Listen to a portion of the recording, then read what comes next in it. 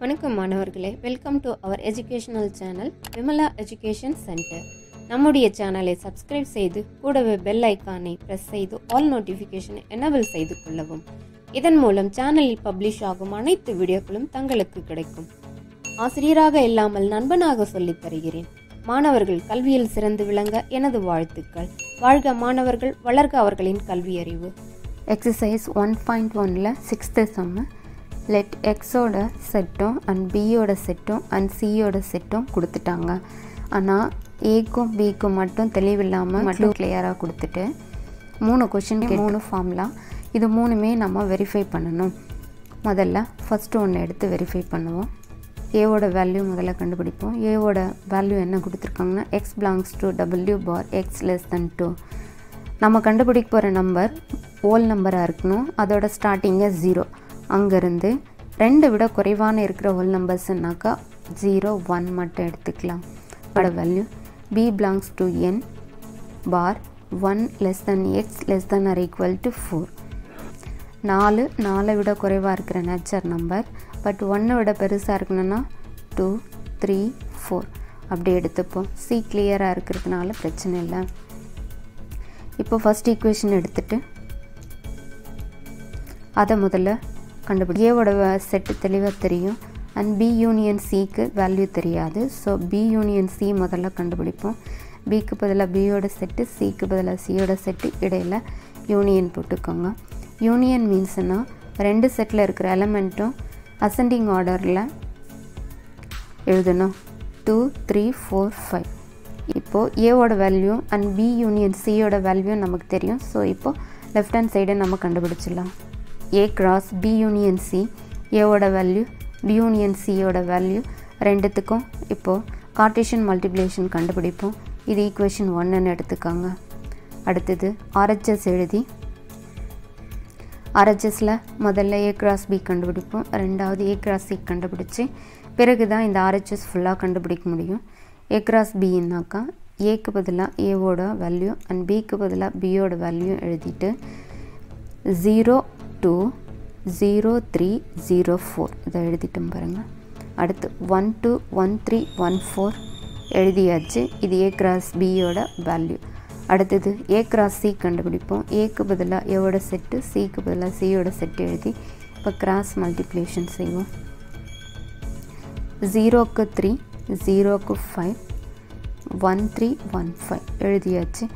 இப்போது இந்த வேல்யூன்னு தெரியும். இது ரெண்டுத்தையும் யூனியன்னா ரெண்டுத்தையும் வரிசைப்படுத்தி எழுதணும். ஏ கிராஸ் பியும் அண்ட் ஏ கிராஸ் சியும் வரிசைப்படுத்தி எழுதுனா இருக்கிற உறுப்புகளுக்கு வாய்ப்பு 1 டைம் கொடுத்து எழுதணும். அப்படி எழுதும்போது இந்த ஈக்குவேஷன் 2 கிடைச்சிது பாருங்கள். நமக்கு கிடைச்சிருக்கிற இந்த ஈக்குவேஷன் 2வும் ஏற்கனவே நம்ம போட்டிருக்கிற அந்த ஈக்குவேஷன் 1ம் சரியாக இருக்கான்னு செக் பண்ணிக்கோங்க. சரியாக இருக்குது. ஸோ அதிலிருந்து equation from equation 1 and 2 LHS is equal to RHS. So equation எழுதி இட்ஸ் வெரிஃபைடு அப்படின்னு எழுதிடுங்க. இப்போ 6th ஃபஸ்ட்டு சம் முடிச்சிட்டோம். அடுத்து செகண்ட் சம்முக்கு போவோம். செகண்ட் சம்முக்கு பார்த்தீங்கன்னா A cross B intersection C is equal to A cross B intersection A cross C. இதோட LHS எடுத்துகிட்டு LHSல ஏவோட வேல்யூ தெரியும், ஆனால் பி இன்டர்செக்ஷன் சி தெரியாது. ஸோ பி இன்டர்செக்ஷன் சியோட வேல்யூ கண்டுபிடிப்போம்.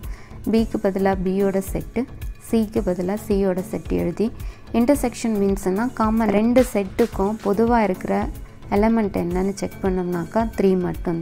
A cross B intersection C, ஏக்கு பதிலாக ஏவோட செட்டும் பி இன்டர்செக்ஷன் சிக்கு இப்போ தான் கண்டுபிடிச்சோம் 3ன்னு அதை எழுதி கார்ட்டீசியன் மல்டிப்ளிகேஷன் செய்வோம்.